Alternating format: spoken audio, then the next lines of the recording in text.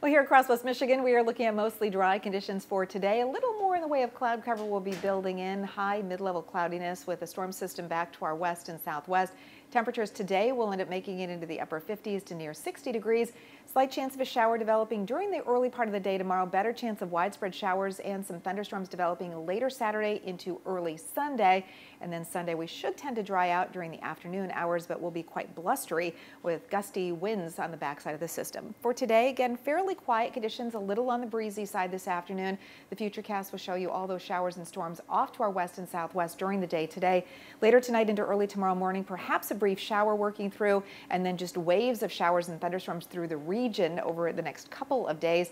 Tomorrow we'll have a slight chance of seeing an isolated shower or thunderstorm reach severe criteria, but most of that really strong active weather will be off to our south. The rest of that 8-day forecast doesn't show any huge warm-up coming our way anytime soon. In fact, just the opposite, as highs slip into the 50s for the second half of next week.